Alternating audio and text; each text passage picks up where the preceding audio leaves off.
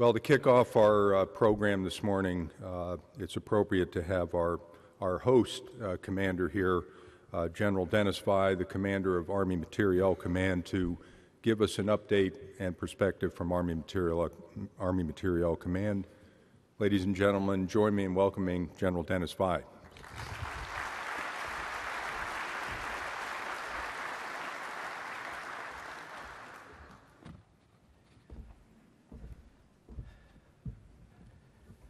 Well, good morning, everyone, and welcome back to Huntsville, Madison County, and Redstone Arsenal. General Sullivan, sir, again, we want to thank you for your tremendous service to our United States Army, both in uniform and culminating as our 32nd Chief of Staff of the Army, and as President and CEO of the Association of United States Army. We are fortunate and feel very honored that AUSA has decided to return to Huntsville for the third consecutive year. Home of Redstone Arsenal and the Army Materiel Command to host your Global Force Symposium and Exposition. Again, to General Sullivan, a giant of a man, a tremendous leader, the impact you've made to our United States Army and our nation is enormous, and we'll forever owe you a debt of gratitude that can never be repaid. Ladies and gentlemen, please join me again. Another round of applause for General Sullivan.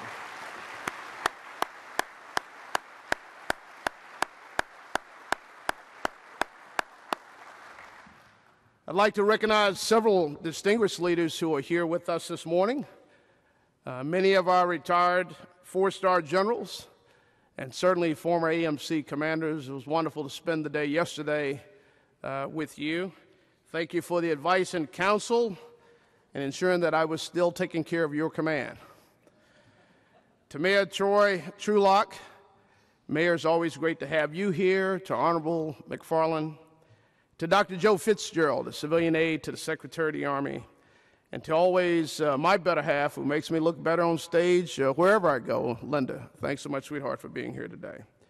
To AUSA's Council of Trustees, regional, state, and chapter presidents, senior fellows, fellow general officers, and members of the senior executive service, our industry and corporate teammates, thank you all for being here.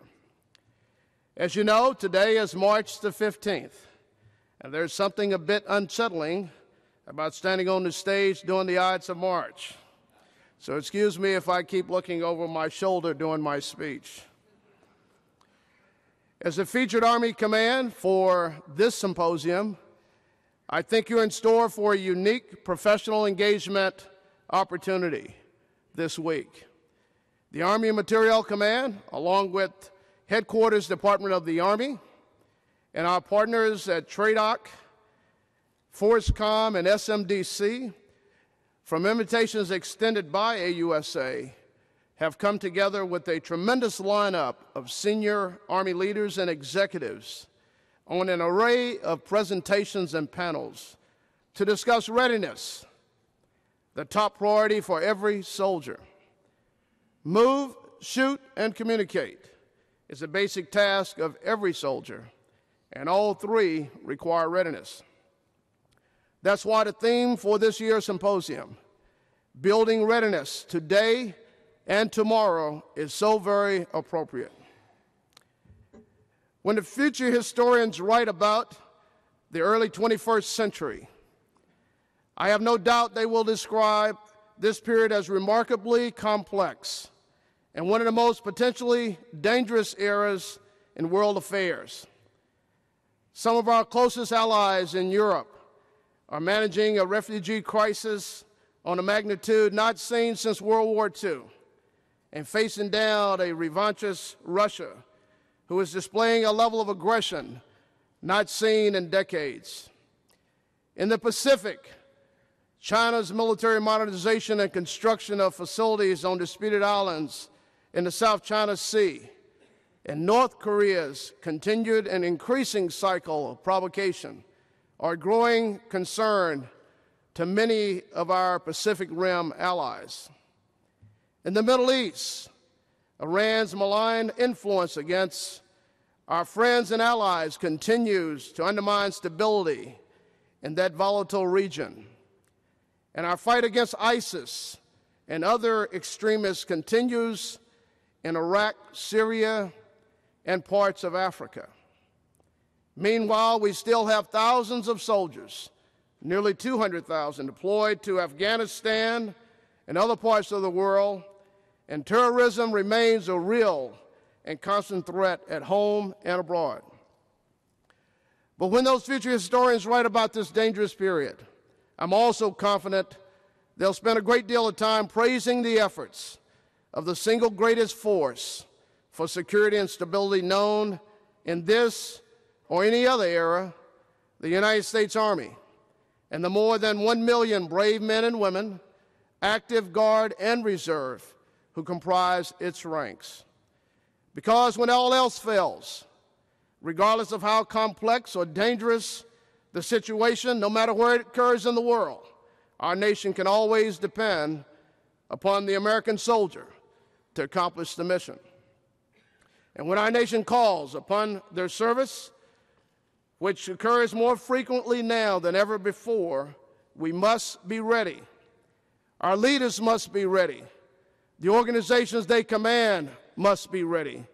But most of all, the equipment must be ready. In providing his initial priorities to the Army, Chief of Staff General Mark Milley put it plainly, and I quote, "Readiness is number one. There is no other number one." At the Army Materiel Command, readiness is why we exist, and it is indeed remains our top priority. As the command continues to restructure and align our organizations to remain globally responsive to the geographic combatant commands, logistical requirements, while providing strategic agility and operational flexibility to meet a wide range of global operations and contingencies, while simultaneously supporting operations on every Army installation, all in the face of significantly declining resources and personnel and strength reductions. So for the next several minutes, a few minutes, I would like to provide you an AMC perspective on what we're doing to provide that readiness, not just for today's soldier, but for the soldier of the future. One of the many ways AMC is enabling readiness is through the modernization and optimization of Army pre-positioned stocks and the building of theater activity sets. These strategically positioned assets, consisting of armor, artillery, engineer, logistics, communications, and intelligence, surveillance, and reconnaissance equipment, along with sustainment supplies and materiel, provide our Army and the Joint Force with strategic reach.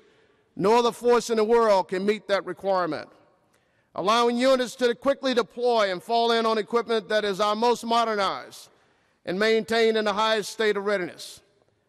During my recent visit to the European Command in September, I was able to witness firsthand the Armored European Activities Set, or EAS. This set, which was first drawn by the 1st Cavalry Division as part of a contingency operation, has transitioned from a battalion-size set into a brigade-size set that now includes 87 tanks, 138 Bradley fighting vehicles, 18 Paladins, towed artillery, engineering equipment, and communications, intelligence, and reconnaissance assets. I remind you, it wasn't too long ago that we removed the last tank out of Europe, and now we're pushing to put 200 tanks back into Europe. The EAS is one of 8 equipment sets that will be established around the world over the next few years, enabling U.S. regionally aligned forces and partner nations to participate in multinational training exercises and contingency operations with increased responsiveness and decreased deployment timelines. In U.S. Central Command, we continue to support operations in Afghanistan, ensuring units deployed or deploying in theater are equipped to successfully conduct Operation Freedom Sentinel. We reestablished logistics capabilities in Iraq in support of Operation Inherent Resolve, with contracting support, foreign military sales, and brigade logistics support teams forward deployed with these units, providing aviation, artillery, and heavy equipment maintenance and support. And as our Army continues its rebalance towards the Pacific, AMC is ramping up its support to the U.S. Pacific Command as well. We're in direct support of Pacific Pathways, training deployments, providing logistics, transportation, and sustainment-based support. We're also in the process of establishing activity sets in the Pacific Rim, similar to those that we've established and are establishing in Europe. Last summer, AMC encased the colors of the 42nd Army Field Support Brigade in Hawaii to expand the command's direct reach in support of U.S. Army Pacific and the Pacific Command Theater. In Korea, AMC supported the deployment of the 2nd Brigade, 1st Cavalry Division from Fort Hood, Texas, the first rotational brigade combat team to serve in Korea. This powerful effort reassures our allies, the ROK Army, and the South Korean people, and also demonstrates U.S. commitment and resolve in the region. During a visit to the peninsula last month, I met with Colonel Sean Bernabe, commander of the 2nd of 2-1 Cav. After he got past the point of why this 4-star general was coming down to see this brigade commander, we had an opportunity to talk about his mission. I was enormously impressed with the mission and capabilities demonstrated by his brigade in training with the Republic of Korea Army, the ROK Army. But most of all, I was impressed with his command's ability to maintain their equipment at or above Army fleet readiness standards as he began to turn over that mission and that equipment to 1-1 Cav. That speaks to readiness at the highest level and what all of our brigade combat teams need to be able to achieve. And in support of U.S. Africa Command, last October, the Army Field Support Battalion Italy, located in Livorno, was redesignated to Army Field Support Battalion Africa. This provides General Dave Rodriguez with a battalion support that we will grow into a brigade to provide his reach back into AMC to provide the capabilities he requires throughout his theater of operations. This battalion receives, maintains, stores, and issues Army prepositioned stocks, links national logistics capabilities, and provide logistics solutions to Army units south of the Alps, specifically U.S. Army Africa and our other strategic partners in the region. In the area of foreign military sales, AMC, through the U.S. Army Security Assistance Command, continues to maintain a very strong and active program, supporting every COCOM commander's theater security cooperation efforts. FMS continues to reach record numbers, yielding billions of dollars in new business and increasing in capacity and capabilities of our allies and interoperability with our own forces. In Africa, we negotiated a nearly $1.4 billion in FMS sales in 2015, including Abrams tank conversions to the country of Morocco and Black Hawk helicopters to Tunisia. We had $11.8 billion worth of cases in CENTCOM, including Patriot systems and Black Hawks to Saudi Arabia. Our presence in EUCOM remains strong at more than $674 million in 2015, which included the sale of Chinooks to the Netherlands and Black Hawks to Slovakia. And in PACOM, the sale of turbine engines, aircraft components, radar, and technical assistance, and training to India helped us achieve $1.2 billion in sales for that AOR. Closer to home in NORTHCOM, Closer to home in NORTHCOM, we saw $1 billion worth of cases, including Humvees to Mexico, and the sale of self-propelled howitzers refurbishment to Brazil. It helped us achieve more than $134 million in sales in U.S. Southcom. In all, 2015 closed out with FMS sales totaling over $20 billion, and we're anticipating at least $15 billion plus this year.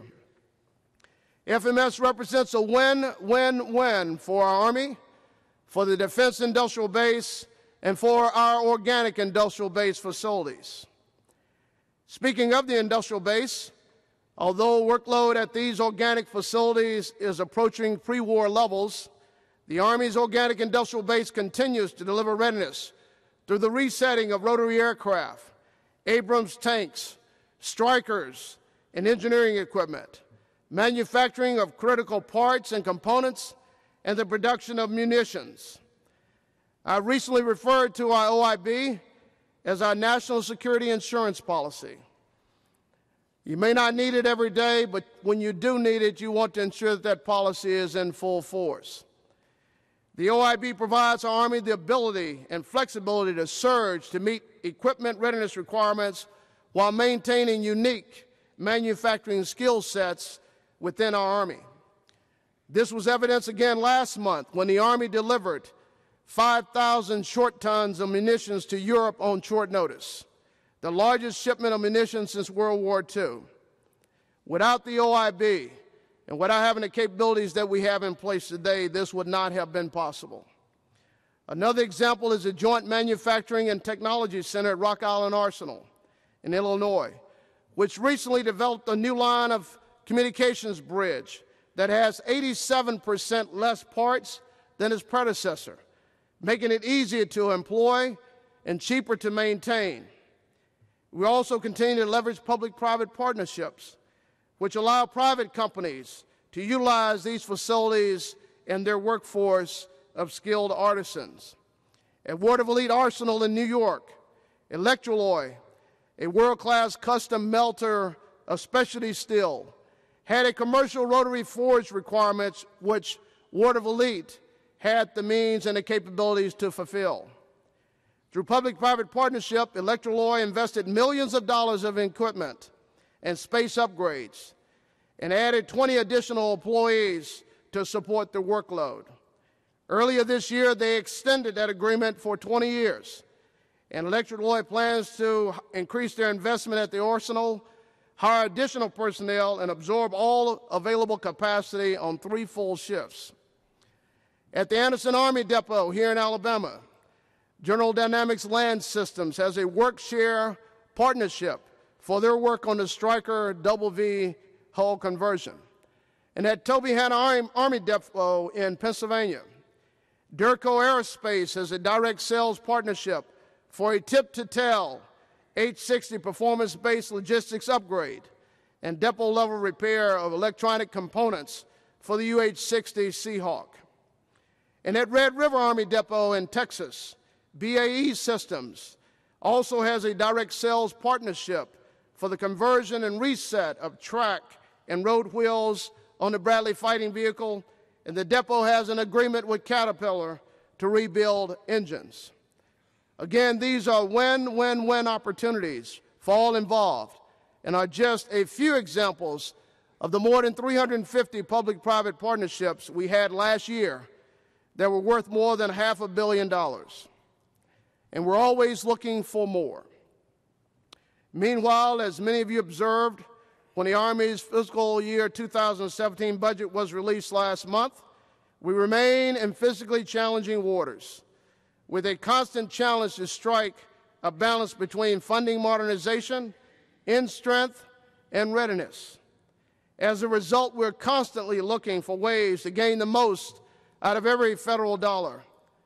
And through the use of better buying power initiatives, workforce training, customer communications, and continuous process improvements, our U.S. Army Contracting Command recently negotiated a $247 million in reductions in cost avoidance on $1.5 billion Apache contract. This allowed the Army to purchase 9 additional aircraft ahead of schedule. Now that's delivering readiness. They also negotiated $860 million in savings on the PAC-3, the Patriot PAC-3 production contract. And we're also adapting our logistics systems and processes to better support our readiness objectives. AMC's Logistics Modernization Program, or LMP, a $2.5 billion investment, replaced 35-year-old legacy systems and now provides greater accuracy, reliability, and speed. LMP allows us to deliver readiness in support of global operations, and AMC is advancing efforts to better manage our Army's global supply chain. Another way AMC delivers readiness is through our many research and development efforts. Our scientists and engineers are busy working in state-of-the-art facilities and laboratories, and partnering with academia and industry to help empower, unburden, protect, and sustain our soldiers on the battlefields of today as well as tomorrow. I recently had the opportunity to visit the Institute for Soldier Nanotechnologies at the Massachusetts Institute of Technology, MIT, in Boston, where a team of MIT, Army, and industry partners are working to discover and field new technologies that may dramatically advance soldier protection and survivability.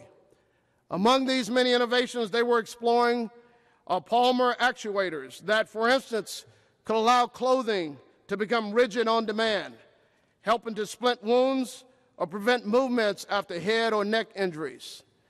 Materials and devices to enable controlled release of medications and methods for accelerated medical diagnostics. And through nanoscales and nano-enabled materials and devices, soldiers could more safely operate in dangerous environments through capabilities to sense toxic chemicals, pressure, and temperature, shield their electronics from electromagnetic interference, and allow groups of soldiers to communicate free of enemy eavesdropping. A concern that has continued throughout my career is the amount of weight that our soldiers still are required to carry. Much of it as a result of the technology and the additional batteries, pounds of batteries that these devices require. So in an effort to unburden our soldiers, the U.S. Army Research Development Engineering Command, RDCOM, and the Army Research Laboratory have developed soldier-borne energy harvesting and distribution technologies, which use the body's natural movements to charge batteries. With these soldier-borne energy harvesting devices, tomorrow's soldiers will be able to power their communications equipment, sensors, and battlefield situational displays without having to return to the base while carrying much less weight. The Army Research Lab is also coordinating with the National Football League on ways that we can protect our soldiers and their players from concussions. With the help of a grant from the NFL, Army researchers at Aberdeen Proving Ground recently developed a promising innovation, an elastic tether that connects the helmet and the body. This tether works as a type of shock absorber, preventing whiplash and reducing the impact from collisions.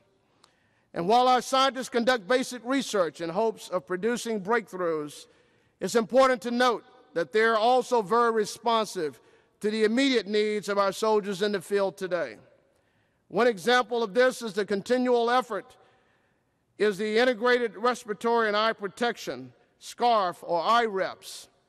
This early prototype was developed at the U.S. Army Edgewood Chemical Biological Center.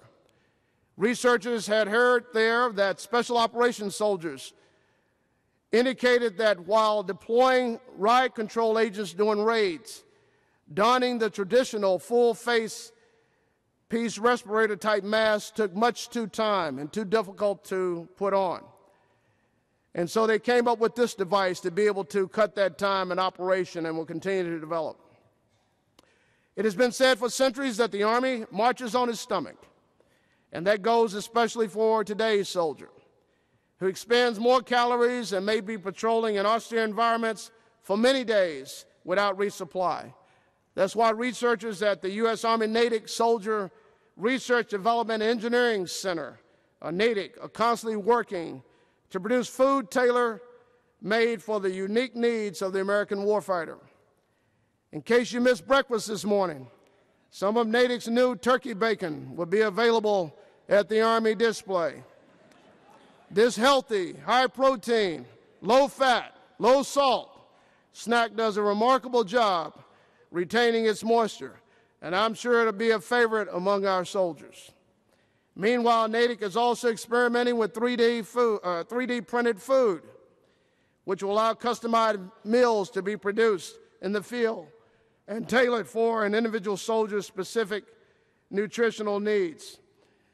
So based upon real-time monitoring of their physiological and nutritional status, food could be printed that's high in protein or high in carbohydrates, for instance. Many other innovations are currently in the field, empowering and protecting our soldiers in harm's way. One that you can see displayed outside of the Von Braun Center is the Containerized Weapons System, or CWS. The CWS is a fully contained within a standardized shipping container, making it easily transportable, and 2 soldiers can deploy the system within 30 minutes. Then its crow's weapon platform with an integrated Javelin missile can provide 360-degree coverage. I was able to witness this system out at Fort Bliss this past fall, and it is truly, truly impressive. And in an era when our soldiers often deploy to rapidly to remote locations, systems like the CWS can greatly enhance force protection for FOBs, COPs, airfields, and other high-value locations and remote outposts. Sustaining the soldier in these austere and hostile environments remains a challenge. In some areas in Iraq and Afghanistan, most of the casualties came from our ground vehicle movements, and movement by air also remains dangerous. In an effort to reduce those risks, the Army has been working to develop fully autonomous systems, both on land and in the air. And these are closer to reality than you might imagine. We've already successfully tested partially autonomous convoy systems. And recently, the U.S. Army Tank Automotive Research Development and Engineering Center, or TARDAC, conducted a successful ground-air cooperative demonstration with autonomous capabilities. As you'll see in this video, an autonomous Black Hawk helicopter, manned only with an emergency test pilot, successfully retrieved the ground vehicle and then flew a 12-mile route to a landing zone. After it was released, the ground vehicle then autonomously navigated a 6-mile simulated reconnaissance mission. It's important to note that these weren't simply remotely controlled. They were capable of fully autonomous operation. These pilotless and driverless vehicles could deliver supplies through hostile areas, navigating through hazards to bring supplies to positions of both urban and rural environments. This will not only increase logistics flexibility and reduce the logistics footprint, it will more importantly reduce soldier fatalities. As many of you in the audience are aware, a large component of our Army readiness is ensuring that our soldiers are trained and capable of maintaining and sustaining their equipment.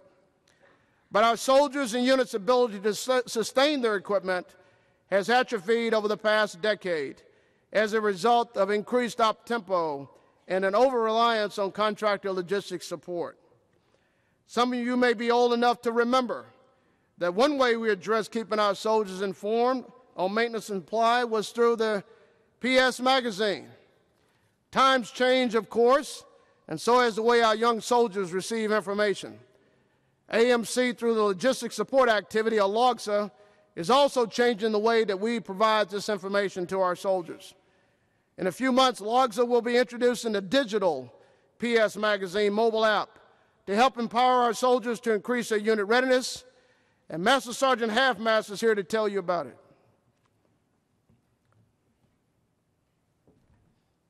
Thank you, sir.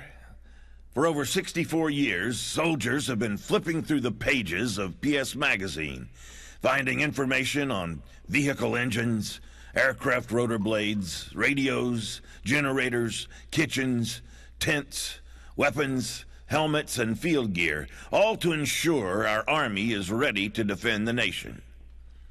That's a lot of thumb-turning. Quite frankly, I'm not sure I could hold all the recent issues of PS Magazine in my hands without dropping them. I'm just not that dexterous. But like General Vi said, we're going digital in June, 65 years after our first issue in June 1951. And today you get to sample what our digital editions will be like in Apple and Android formats. Check this out.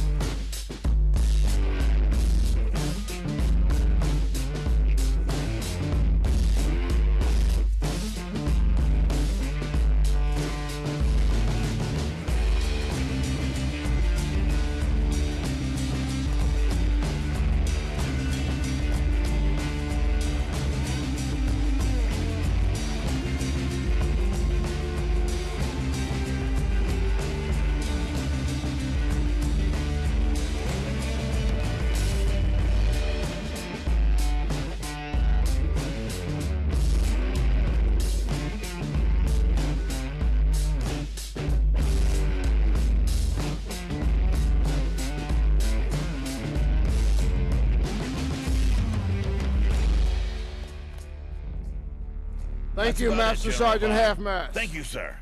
Hooah! So while the PS Magazine mobile app will help our soldiers maintain the best equipment available today, AMC remains committed to developing even better innovations for tomorrow. Finally, our most effective tool of maintaining readiness is also our most important asset, and that's our people. With more than 64,000 military and civilian personnel and another 60 to 80,000 contractors and host nation employees, AMC's dedicated workforce remains the cornerstone of everything we do. Our people truly are our most valuable resource.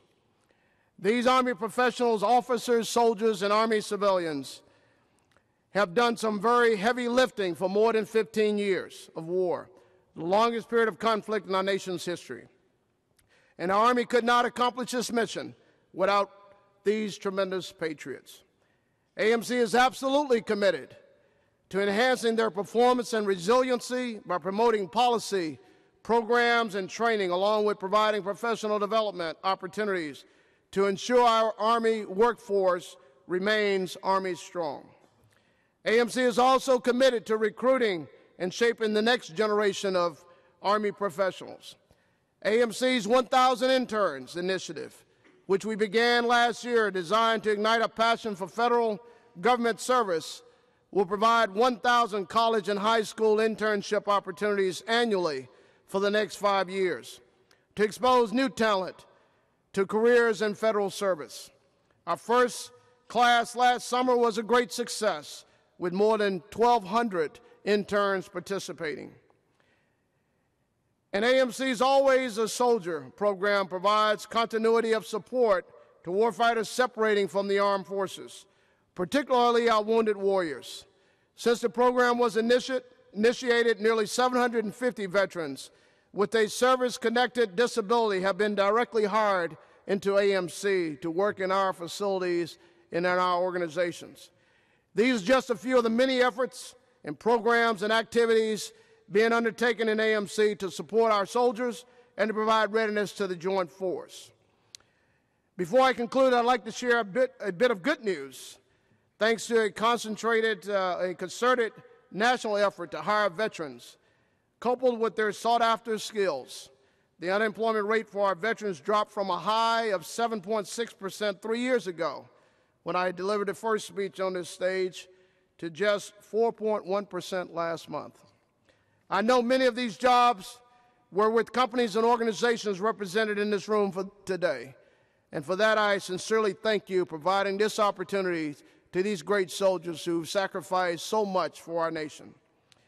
Lastly, over the course of the next few days, I invite you to visit the Army exhibit, where you can meet and speak with some of our subject matter experts on the technologies I've highlighted this morning, along with many more.